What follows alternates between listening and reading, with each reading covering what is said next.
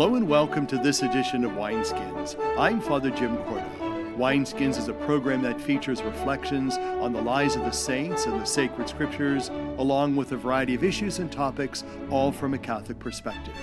Wineskins is brought to you through the annual Diocesan Appeal, the Catholic Communication Campaign, and St. Paul's Catholic Books and Gifts, a division of the Society of St. Paul.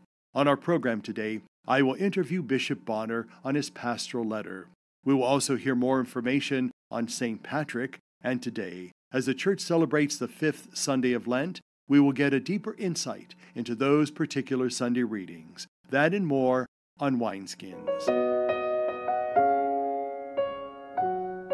Catholic Charities is an important part of the life of the Church and her members. To share with us an important issue is Rick Squires. With me is Rick Squires, who is the Executive Director of Catholic Charities Regional Offices for Portage and Stark County. Welcome to our show. Thank you, Father. Thanks for having me. You know, we're going to talk about an issue that's very important for us as human beings, not just as Catholics, but as human beings, and that is the environment. And we know that Pope Francis has addressed that issue in several encyclicals and documents, recently even. What does that have to do to us here in the Diocese of Youngstown? How does that affect us here? When we look at climate change, sometimes, and I get drawn into this, is seeing it as a global issue and those that suffer being a long ways away.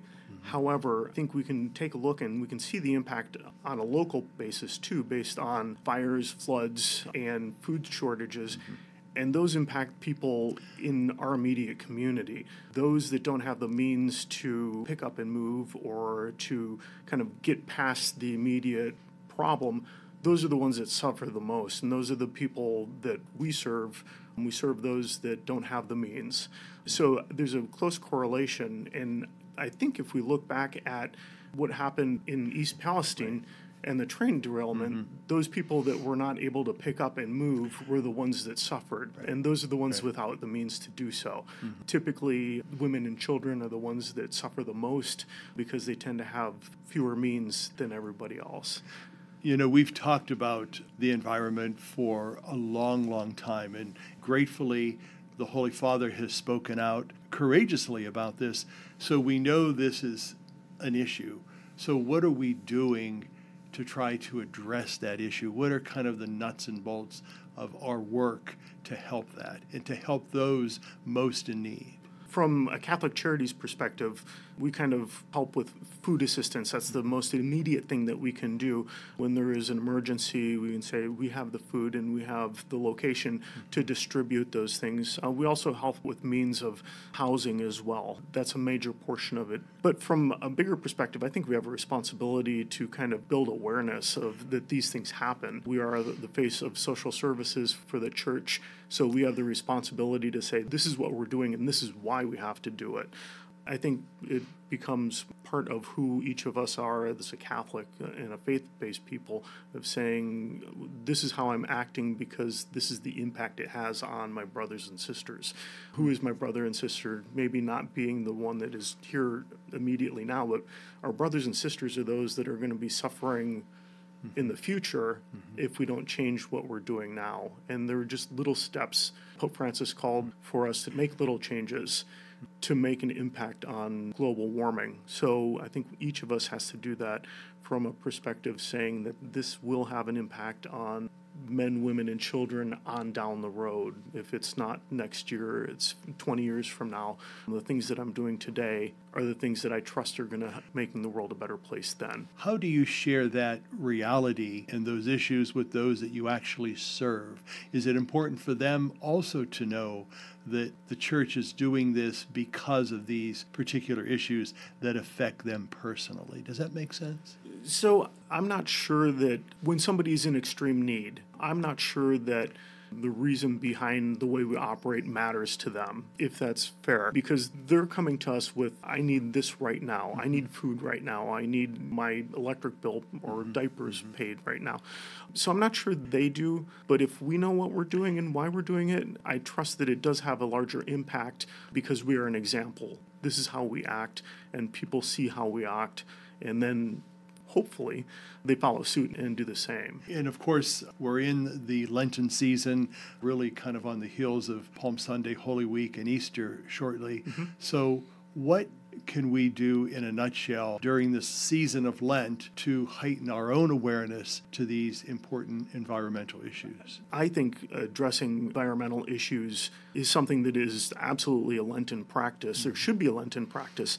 Back when I was the director of faith formation at St. Joan of Arc in Streetsboro, our Generations of Faith families, we had a Lenten plastic challenge. And their challenge for Lent was to see how much they could reduce their plastic intake. And I think that's a simple one, and I think kind of if families aren't already there, it's something that they can take on. But really, if you look at it, I think some of our classical Lenten practices align perfectly with the environmental issues that we're looking at. So, for instance, a Meatless Friday is a fantastic way to cut your carbon footprint because you're not consuming beef or other meats that are extremely impactful on the environment. So just changing over to a vegetarian diet once or twice a week has an impact. Pope Francis said, little changes matter. He said it in one of his addresses on the negative side, but you have to trust that on the positive side it works as well, that if we do just a little things that change, that they will have impacts on down the road. And that's what I'm kind of a fan of, saying, if I change something, I trust that that is making things better on down the road. Certainly words of wisdom to live by, and we appreciate your presence here on our show and enlightening us not only of the importance of environmental issues, but why we need to be servants of those issues and bring those about for the betterment, not only of those that we serve who are intimately affected by that, but because we want to be good stewards of this earth and the blessings that God has given us. So Rick Squires, Director of Catholic Charities for Portage and Stark Counties, thank you so much for being with us, and God bless you and have a happy Lent. Thank you, Father. For Wineskins, I'm Father Jim Korda. St. Patrick was the Apostle of Ireland. To tell us more is Rachel Hrbolich. She is from St. Mary and St. Joseph Church in Newton Falls. The Apostle of Ireland was born in Britain. At the age of 16, he was kidnapped by pirates and sold into slavery in Ireland, where he was assigned to the care of the flock as a shepherd. There also he learned the Celtic language and was converted to the Catholic faith. Later he fled to France, where he became a disciple of Saint Germain and visited the monastery near Caen. He spent 15 years there and then was ordained to the priesthood. Sometime thereafter, Pope Celestine I sent Palladius as a missionary to Ireland, but he died there within a year. Consequently, Saint Germain ordained Patrick bishop so he could pick up the work started by Palladius. Patrick arrived in Ireland around 432. He converted some of the chieftains and was very successful in adapting the gospel to Irish culture. Ireland is the only country in Western Europe in which the church was established without martyrdom. A few years before his death, Patrick convoked a synod and turned over the government of the church in Ireland to other bishops. It is believed that he died on March 17, 461, and was buried at Saul on Strangford Lough, where he had built his first church. Although he was venerated in Ireland and England for many centuries, his feast was not listed in the Roman calendar until 1632. The first part of the opening prayer of the Mass is new. It states that God sent St. Patrick to preach the gospel to the people of Ireland. Patrick had always considered that mission as a great gift from God. In the second part of the opening prayer, we ask that all Christians may proclaim God's love to all. The Italian version also asks that we may rediscover the missionary aspect of the faith, and the Latin text asks that we may glory in the name Christian. Like Patrick, we should be grateful for our Christian heritage and strive to share with others the joy of our faith. The opening prayers read, God our Father, you sent St. Patrick to preach your glory to the people of Ireland. By the help of his prayers, may all Christians proclaim your love to all men. The alternate opening prayer reads, Father in heaven, you sent the great Bishop Patrick to the people of Ireland to share his faith and to spend his life in loving service. May our lives bear witness to the faith we profess, and our love bring others to the peace and joy of your gospel. For Wineskins, I'm Rachel Hrbolich. Welcome back to our show. I'm talking with Bishop David Bonnar. We've been talking about the Pastoral Letter, practicing faith, hope, and love, living the virtues together in tough times.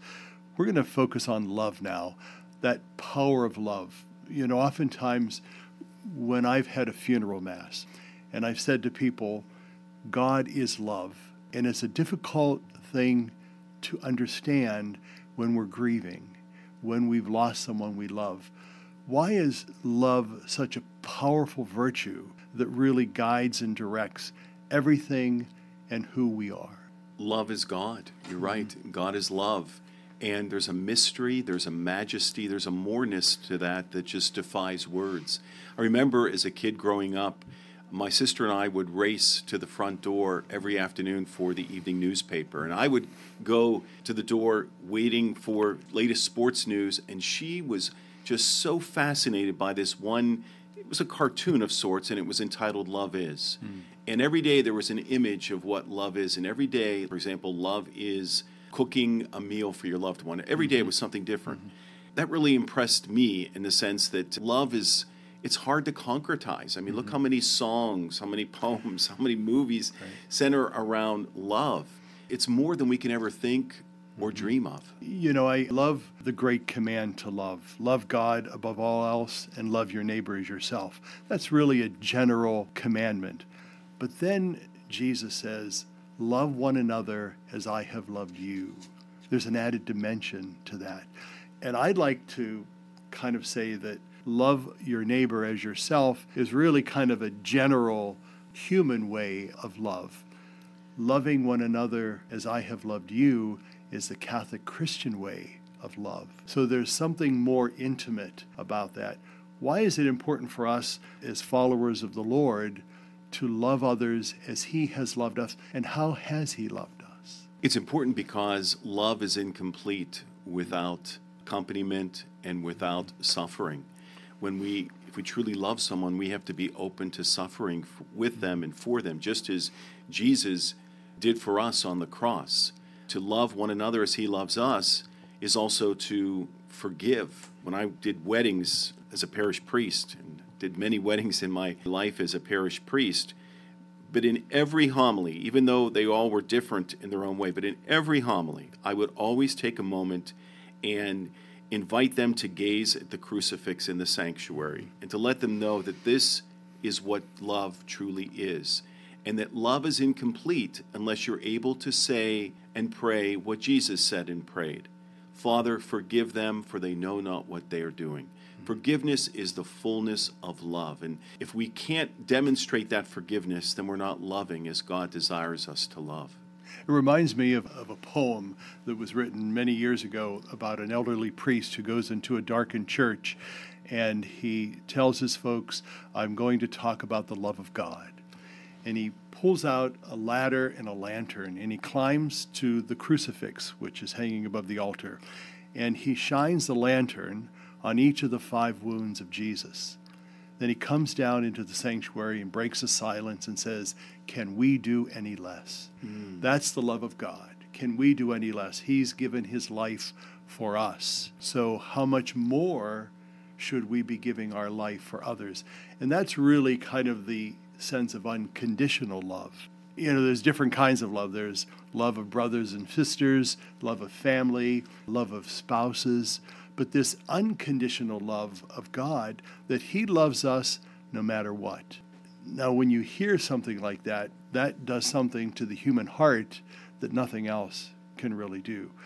How do we really understand that God loves us no matter what? That's a hard lesson for us as human beings to embrace. But for me, what always brings it home is every time I avail myself to the sacrament of reconciliation.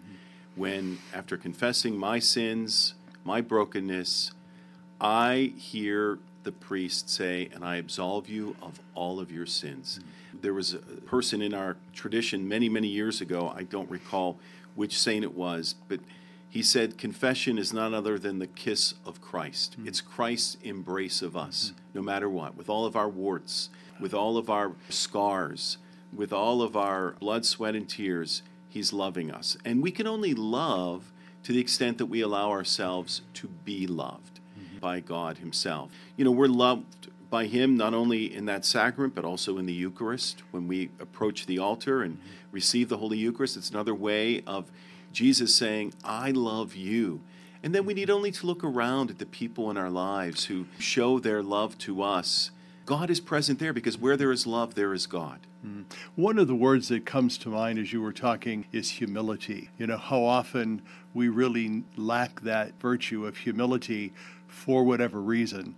But if we're truly going to love one another as Jesus has loved us, and we're going to love our neighbor as we love ourselves, that demands humility. We must stand empty, naked before God with nothing else, just knowing that he has first loved us. And then there's that sense of accompaniment. You've mentioned this often. Why is that sense of accompanying one another on the way to the kingdom as pilgrims so crucial for us? Love is not meant to be exclusive. It's not meant to be hoarded or kept in isolation. Love is at its fullest sense when it is shared and when it grows. And that's the beauty of community, when we allow that love to permeate our circles of life, be they family or parish. Let's go back and kind of recap faith, hope, and love.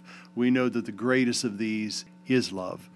Why is that the greatest? Why love? Why charity? Why is that so crucial to who we are, not only as human beings in general, but as Christians in particular? I think the short and simple response is because God is love. Love is God. Love is God incarnate. Every time we love, we reveal the face of Christ, the heart of Christ. And that's why it's the most important, because love shows Christ to the whole world. And as we find ourselves as pilgrim people on the way to the kingdom, we want to certainly understand that theologically, in those virtues of faith, hope, and love, that we're united with God, we're united with one another, we're united in the church, and that is what is calling us forward to be his people. Those of you who are with us that would like more information on the Pastoral Letter, which is entitled, once again, Practicing Faith, Hope, and Love, Living the Virtues Together in Tough Times, can go to CatholicEcho.org. Did you know that the Catholic Echo magazine is delivered 10 times per year to 52,000 Catholic households in Northeast Ohio? That is more than 150,000 people. And the Catholic Echo website, CatholicEcho.org, has been averaging 30,000 views per month since it launched in February 2023.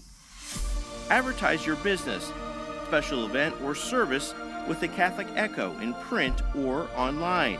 Email CatholicEcho@youngstowndiocese.org. Advertising discounts are available for Catholic institutions, as well as for businesses that commit to 5 or 10 issues in a year. Email CatholicEcho@youngstowndiocese.org or visit the advertising tab at CatholicEcho.org for more information. Church World Service believes that being self-reliant is a joy everyone should share. So around the block or around the world, share the joy. 33 million Americans have descended into poverty. And as their futures fall, so does our nation's.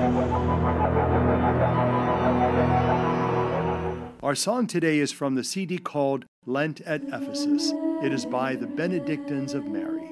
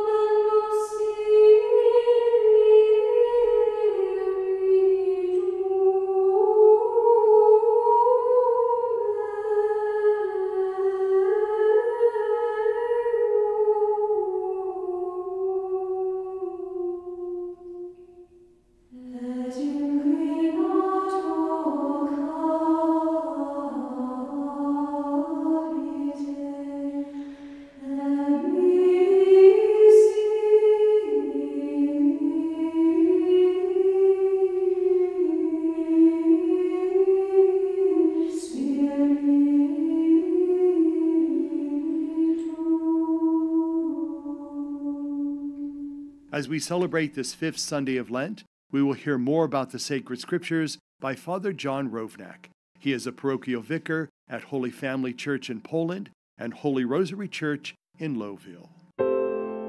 In our first reading today, we hear from the book of the prophet Jeremiah. We hear a story of hope and consolation in a time of darkness and trouble. And as we're traveling through this journey of Lent, we are fasting and penitential. It can seem, even with the weather outside, as dark and dreary as it often is here in Northeast Ohio, it can seem like we are traveling through the darkness, through this dreariness. But for Jeremiah, it was much more imminent. It was much darker. His hometown, the city of Jerusalem, where he was ministering and living with his friends and family, they were all in trouble as the armies of the besieging Babylonians were surrounding the city. The time of persecution for them was very much at hand, and it was something that he needed to inspire hope. And as he prayed, he received this message from God that this is not the end. This is not what I promised you. A time is coming in the future where my covenant won't need tablets of stone. It won't need to be kept in the temple. It'll be kept in our hearts. That the evilness of the world is going to be washed away. And as we fast forward over to the gospel, we see Jesus with his disciples. They're getting ready for Passover. We know the time is at hand. We know the story, what's going to be coming next week with Palm Sunday into the Passion. It's preparation that's happening now, and a surprising thing has happened. Some of the Jews from the outlying districts outside of Jerusalem, outside of the Holy Land, have come in, and they have now heard of Jesus in Alexandria, Egypt, in Rome, in what is now modern-day Turkey. They've heard of this great miracle worker, this great preacher, and they would like to see him. His name is already spreading. And for Jesus, this is an indication that the time is at hand. He knows what's going to happen and what we will consider just a week, but for him, it was going to start in just a few days and really a few hours. That his time was at hand, that he was doing God's work, and that he was doing it well. And as verification of this, a voice came down from heaven, and the crowd was amazed, the disciples were amazed, but more importantly, the devil was amazed. For it is this moment that he has been fearing, that his dominion over the world is ending and that he is going to be driven out. Yet he thinks he's going to win as the Son of Man, Jesus Christ, as we know, will be crucified. But it's that crucifixion, that death, that leads to our salvation. The darkness never lasts forever. There is always light. And we trust in that light. We trust in that hope. And as we continue through the darkness of Lent, let us look forward to the light, the hope, and mercy that comes with the dawn at Easter. For Wineskins, this is Father John Rovnak. His cross is there. It has taken hold of our lives, and we can never completely escape it. But we need to know that in that cross and in the things for which it stands lies the most genuine happiness that any of us can ever know. Wineskins is a production of the Roman Catholic Diocese of Youngstown. It is brought to you by the annual Diocesan Appeal, the Catholic Communication Campaign, and St. Paul's Catholic Books and Gifts. I'm your host, Father Jim Korda, wishing you a beautiful week.